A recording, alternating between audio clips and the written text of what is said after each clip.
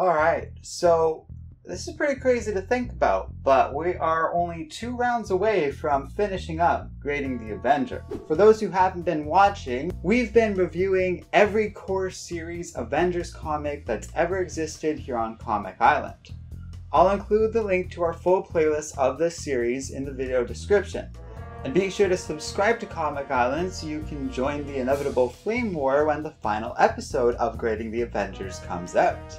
And without any further ado, let's begin with round 22.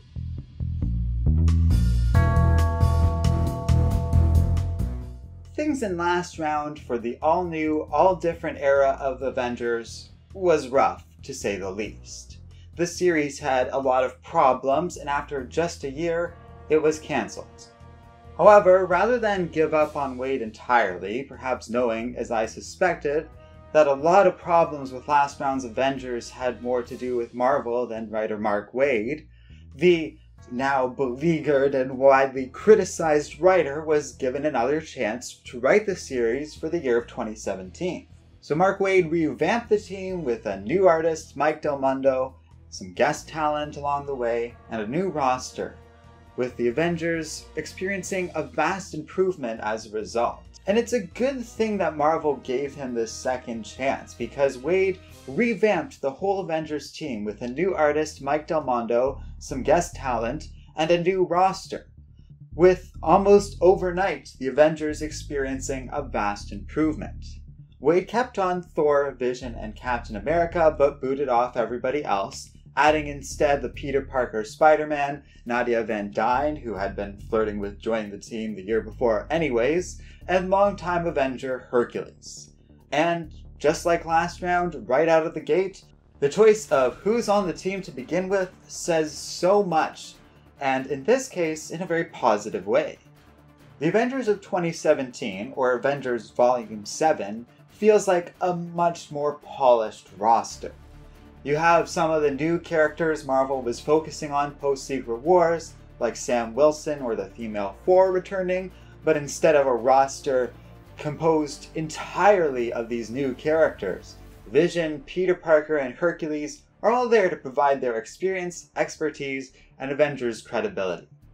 Hercules' history with the team and his big personality adds so much to the Avengers in a positive way, and allows for Thor to more assume a somber leadership role that feels much more appropriate for her character as she's been established in her own books than the way she was written for Avengers Volume 6. Nadia is a newcomer and one of those young up-and-coming heroes, just like how Kamala, Miles, and Sam were in the all-new, all-different Avengers, but this time, because there's only one of her, it doesn't feel like the team is in way over their heads. Instead, she's a welcome presence, a fun addition, rather than one randomly tacked on to a couple of Volume 6 issues, where she felt far more like a distraction or intrusion.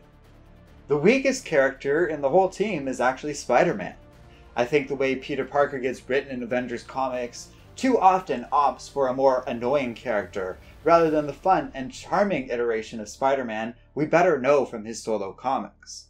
Outside of the new Avengers back in the early 2000s, Spider-Man in Avengers books is generally a source of tacky jokes and obnoxious behavior. Unfortunately, Avengers 2017 is a pretty solid example of that. At this point in Peter's history as a character, he is CEO of Parker Industries, a big, Stark-like company that Dan Slott was pushing for with the Amazing Spider-Man comics. That's used in an interesting way here for the Avengers, where Peter Parker, much like Tony Stark has done at various times, played host to the Avengers using his corporate headquarters. The idea of it, in principle, is fun, but in execution, Parker just comes off as being a little bit snobby, both inside and out of his Spider-Man costume. For whatever reason, the near-identical dynamics used on Tony Stark work for a character like Iron Man, but feel very off-putting and strange for a character like Spider-Man. Maybe it's because we just know Peter is not like this, and he's a lot warmer and open of a person than Tony ever was. So a lot of Peter's behavior in these Avengers books rings false, or worse, makes him feel like a nuisance.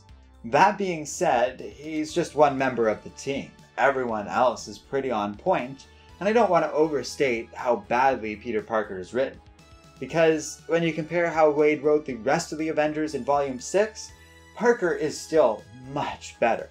Even the worst character in Avengers Volume 7, which would definitely be Peter Parker out of these Avengers, and he might not be great in this series, it still doesn't compare to the all-new, all-different Avengers, where its characters were written in such an aggressively bad way.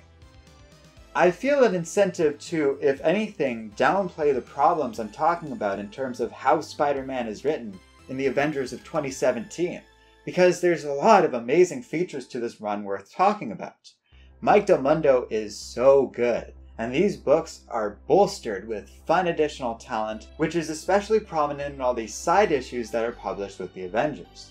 These side comics take a couple of forms. First, they include the event tie-in for Monsters Unleashed, which Marvel published as a side thing so that the tie-in felt less like a distraction for the main series, and more of this fun, optional side thing you can skip right by if you so desire. That was a great choice, but also there's this really fun flashback series of stories that take place and take us back to the days when the original Avengers quit and Captain America had to start all over with a new team of former villains. It's really fun that we go back to this classic point in Avengers history. Not only does Mark Waid feel at home with this flashback type content, but it feels pretty welcome in general. Very rarely in Avengers history do we go back to earlier moments in the team. But in the Avengers 2017, it shows us thoroughly why it might be a good idea to do so more in the future. A bunch of artists, including the notable talent of Mark Bagley, do this amazing job at making the classic Avengers era come to life in this story, while it fills in some of the details of a time period in Avengers history where additional content and development makes a lot of sense. These books address some of the transition between the original Avengers and the second team, which Stan Lee just kind of blew right by in his original usual breakneck pace back in the Silver Age. So it really works well at adding something to the story of the Avengers that truly wasn't there before. As for the Avengers of the present, it seems very clear to me that from the beginning, Marvel knew Jason Aaron would be taking over the Avengers for Volume 8, with some very big changes to come along with it. So Mark Waid seemed to have been given a lot of space to tell whatever stories he felt like, as long as he could contain them within 2017. So because he knew he only had 1 year to tell a story, and he could kind of pre-plan everything, Waid was able to fit a lot into that year. With a firm end date, it feels like he spent a lot of time budgeting his time well compared to the all-new, all-different Avengers, or indeed, most modern Avengers writers. And because of that, we get content in Volume 7 that feels concise, clear, and packed full of Avengers. In one short series of comics, we get the modern Avengers going up against Doom, various iterations of Kang the Conqueror, monsters, and then things kind of fizzle out with Secret Empire. It's a bit of a letdown, as Marvel does keep its tie-in as part of the series for this event, and it feels like it causes the Avengers series to just sort of piddle out into nothing. But at its core, this is a series that looks good, has far more polished character work, and really worked at showcasing how Mark Waid can be a fun Avengers writer. To that end, even as Jason Aaron took over the main series, Waid remains a pretty consistent Avengers presence, and a fairly welcome one at that. Through side stories like Avengers Worlds Collide or No Surrender, Mark Waid's ideas and vision of the Avengers would continue on long past 2017. We are more or less folding those additional comics and stories into this review. They feel consistent in terms of art and quality. Alex Ross continues to paint a lot of those covers, for example, and most importantly, they continue the spirit and values of his Avengers run from 2017. Which, to be honest, is great. For those that aren't a fan of Jason Aaron and his latest take on the Avengers, Waid's presence serves as a nice way to keep Avengers books that feel a little more like the classic team. Aaron's Avengers are all about these changes and big ideas, which we'll be talking about next round, while Waid feels more like what the Avengers have been more historically. Now last round I talked about how Waid kind of felt like a dated choice for the Avengers, but when we do it like this, and when we have a new writer who's kind of breaking new ground and taking the team in a different direction, suddenly Waid as a more classic writer who keeps the Avengers pulled back towards their roots feels very welcome indeed. Aside from some dud moments here and there with Spider-Man and the end of the 2017 original series, this is a fun read. It's a huge moment of reprieve for Mark Waid after getting 2 of the lowest grades in all of Grading the Avengers. It is very nice that this talented writer, with a long history in the comic book industry and after decades of being dicked around by Marvel when it comes to the Avengers comics, finally got a chance to write a proper series of books for this team.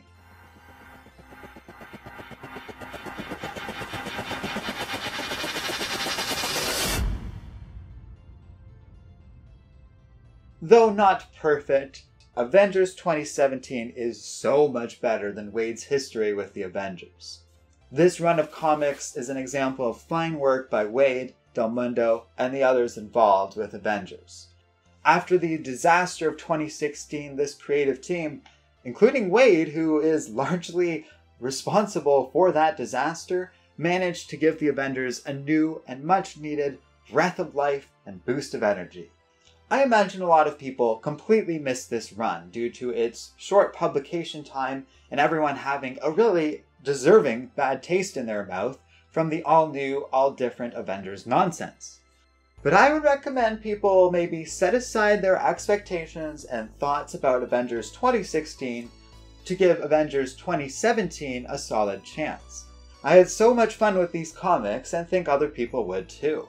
It represented a huge step in the right direction for the Avengers, and serves as final, undeniable proof that Mark Waid can, in fact, write a proper Avengers story when given the opportunity. Next up, the finale. I mean, it's going to be big and epic because we're going to be talking about Jason Aaron, and the amount of opinions I've heard about Jason Aaron as Grading the Avengers has rolled out is pretty insane. I really am curious what people are going to say in reaction to my review. And when I was saying I expect a bit of a flame war, well, you'll have to stay tuned for that video next time on Comic Island. Thanks for watching, everybody, and we'll see you then. Oh boy.